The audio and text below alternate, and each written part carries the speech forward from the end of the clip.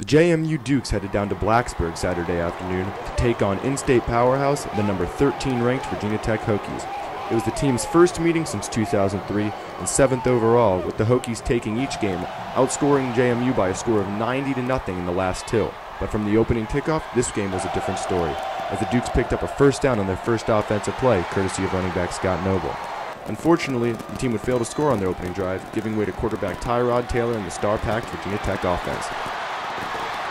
Taylor would lead the Hokies on a 17-play, 94-yard drive on their first possession, capped off by a Jarrett Boykin touchdown reception, giving the Hokies a 7-0 lead.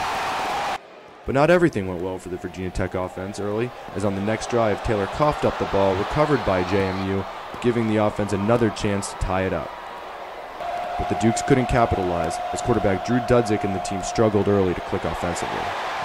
Tech would tack on a field goal in the second quarter to extend their lead to 10-0. But everything changed for the Dukes later in the second, when Dudzik connected with Jamal Sullivan, who would break a couple tackles and bust out for 77 yards down the sideline for a touchdown, cutting the lead to 3. Tech would add a field goal just before halftime, taking a modest 13-7 lead into the break. Fast forward late into the third quarter with the Hokies up 16-7, where Dudzik takes over, running 7 yards for the touchdown, cutting the Hokies' lead to 2.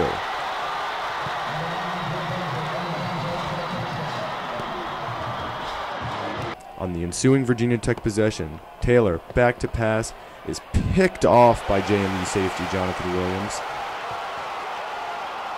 giving JMU a chance to take the lead. Where on the next dive, Dudzik connects with tight end Brian Barlow, putting the Dukes inside the Virginia Tech 25-yard line, where a few plays later, Dudzik does it again, fakes the handoff, scampers for a 12-yard touchdown, giving the Dukes an unthinkable 21-16 lead. The JMU defense would hold on late as cornerback Lavander Jones broke up a fourth down pass in the end zone, and on the next drive, linebacker Stephon Robertson forced a Virginia Tech fumble inside the JMU 15-yard line.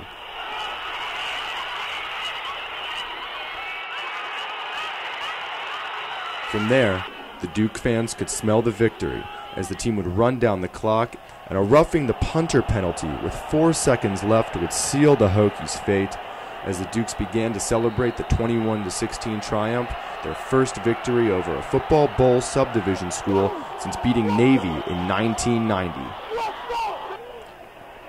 After the kneel and the game, JMU head coach Mickey Matthews called it the biggest win of his James Madison University coaching career, surpassing the team's 2004 national championship.